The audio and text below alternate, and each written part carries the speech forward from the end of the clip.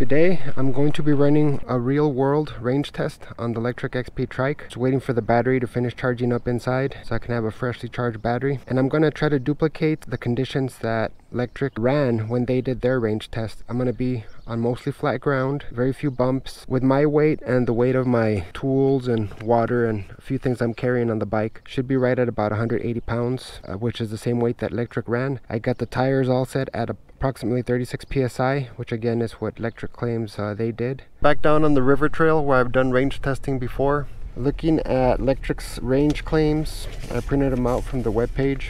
On the XP Trike, 48 volt battery, 14 amp hours, with pedal assist set to 4 and using throttle only, they estimate 25 miles. So this is the test I'm going to do, so hopefully it doesn't take too long. It's going to take me a couple of hours. Getting started a little bit later than I wanted to, which is good because it's gotten hotter. It's about 90 degrees and there should be very few walkers and hikers, but it is going to be a little bit uncomfortable to ride in 90-degree weather for a couple of hours. Luckily I'm doing throttle only, so I'm not going to be working too hard, and as long as the air temperature is below my body temperature, I should be cooling in theory, right? One of the disadvantages for a trike is oftentimes you see at trailheads rocks set up to keep things other than bikes and hikers from getting through, and I think I'm going to be just a little bit too wide to get through this rock. Major lifting here to get it up and over. There we go. I'm going to pedal to where the trail starts to really make sure that I'm only capturing the flat section.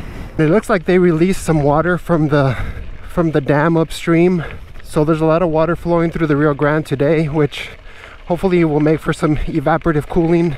I set this microfiber on the seat because with it in the back of the truck, it got quite warm. So I'm at pedal assist 0, making sure I'm not wasting any battery. My voltage is at 54.3. That's pretty close to full. The charger was showing green. The voltage just does drop a little bit as you let the battery sit, but that's pretty close to full. So here we are at the start. It's mostly level, a few curves. Beware of snakes. Uh-oh. I am going to use Strava so I can get a more precise GPS based mileage, and so I can get an estimate of what the elevation change is over the course of this ride. So here we go. It's throttle only now. So I've set it on cruise to try to reduce variation. So it looks like I'm seeing anywhere from 2 to 4 amps with the throttle fully open, and I'm on cruise control. This grass that's growing between the cracks, that started coming out, I guess because of the rain, so that is going to make for some bumpiness. Still, the current draw seems fairly low. I might be out here more than 2 hours, and getting past these bridges on cruise control is a little bit sketchy. At about 30 minutes in, I've gone 6.5 miles, and my voltage under load is just under 52 volts. Now, one of the reasons I decided to do this as a throttle only test is that this type of bike without gears, I think it's going to be used with throttle only more often, and also because it's a bike more for recreational riding more than exercise, and to help people regain their mobility. There's people with old injuries. I've heard of some people that have lost their license, because they're not allowed to drive because they have some kind of physical disability that makes it difficult for them to get around in a car. A trike like this will allow you to go shopping, buying groceries, visiting neighbors or close relatives. So if you're replacing transportation, you care less about the pedaling and you're going to be using the throttle more. And at the lower speeds and the way this motor is geared, it seems to be pretty efficient with throttle only. But we'll keep going here, see where we end up on this range test. Approximately 16.9 miles in, my open circuit voltage without load is 50.4 volts or so. According to Strava, I've gone 15.3 miles. According to the bike, I've gone 16.9 miles. Choose who you want to believe. Another thing to note is how ridiculously inaccurate the energy bar is on this bike and many e-bikes. Supposedly I've used 10% of the battery. I've only dropped 1 bar, and I've gone almost 19 miles. After about an hour and a half of riding, the seat does feel like it's starting to become a little bit hard. I had only ridden it, very short rides, and it was comfortable enough. But if you're gonna do hour and a half, 2 hour rides, you might need to add some cushioning on top of the seat or get a different seat altogether. I don't know, but pretending I'm Aladdin out here on a magic carpet. That's a nice thing about a trike, that it's so stable that you can just stand and stretch and be in different positions. You don't have to worry about balancing the bike. All right, that's enough stretching. 2 hours in. Let me get across this bridge without dying. I'm at 25 miles if I believe the trip meter, at about half of the battery capacity if I believe the energy bar. I'm at just under 47 volts under load. If I were to believe the energy bar, this would mean that I could go another 25 miles and hit 50 miles of range, but that's not going to happen. So again, I think the energy bar is not very accurate. If I look at Strava, I'm at about 23 miles versus 25 miles on the trip meter. And part of that is that the Strava GPS doesn't account for me winding back and forth like this. The truth is likely somewhere in between the trip meter on the bike and the GPS based distance.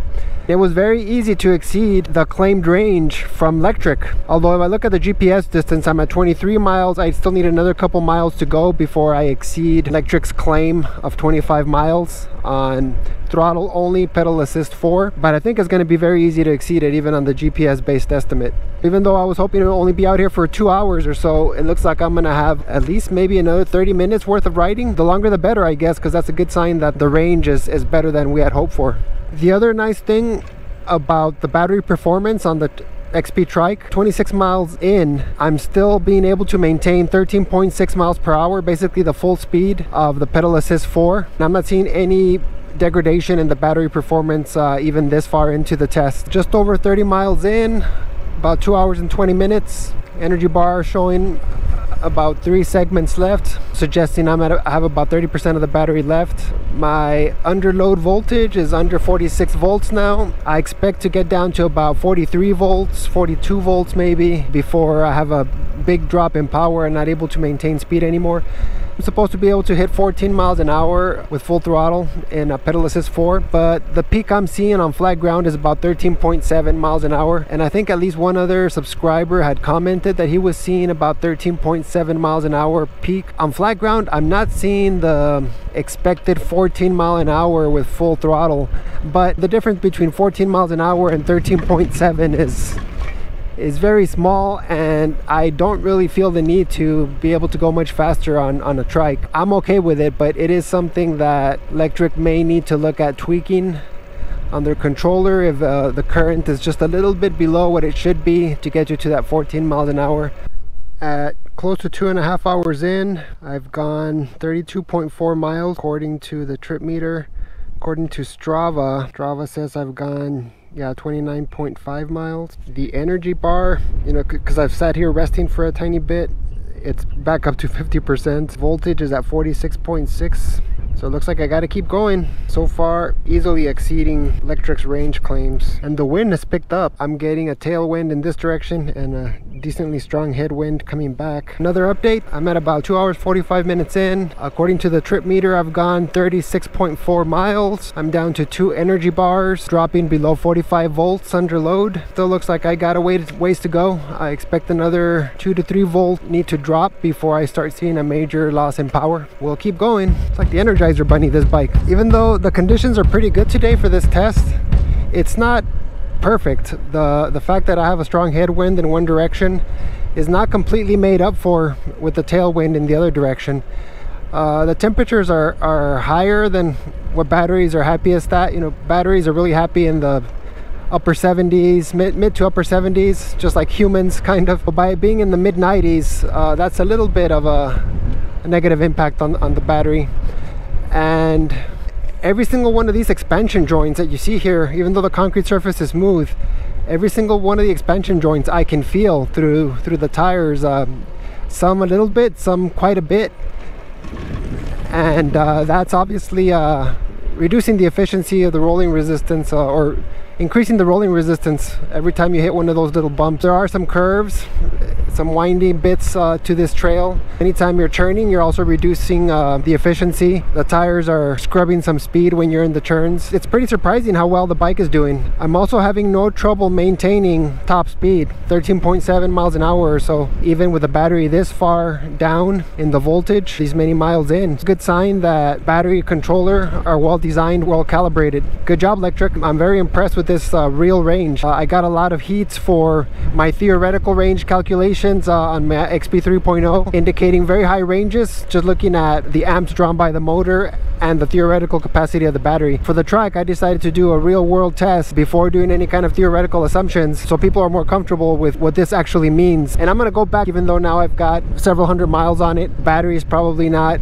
to its full capacity anymore, maybe down to like 90% of the initial capacity. I'll go back and do this type of test on the XP 3.0 and compare its real world performance like I'm doing with the XP Trike. Lectric's range assumptions or range claims on their website seem to be very conservative. I'm going way past the range that I was expecting. Oh, I'm down to 1 energy bar. We're probably getting close. Still with 1 energy bar, I'm maintaining 13.5, 13.5, 13.4 miles per hour. That's very impressive. Finally, at 43.4 miles, I just all of a sudden noticed about a mile an hour drop in the top speed that I can maintain. I'm under 42 volts, under load. So I think we're getting very close to the end here.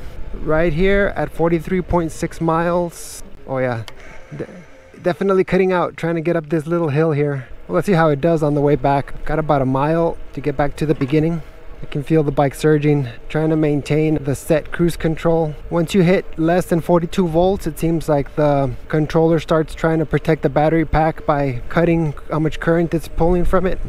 And I'm at 3 hours and 20 minutes. So that's plenty of range. My butt's gonna be sore tomorrow. Looks like right at 44 miles on the indicator and 40 miles on Strava, GPS confirmed.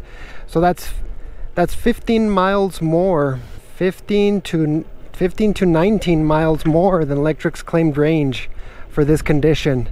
Lectric claims that on a flat surface, minimal stops, not too many bumps, 180 pounds of load on the bike, you should see 25 miles of range, and we were way over that. I'm really happy to see Lectric being conservative with their range claims and range estimates compared to what I was able to do on a real world ride. It's so easy for electric bike manufacturers to exaggerate specs, especially range. I'll record a bit more right at the end, see if I was able to make it under power.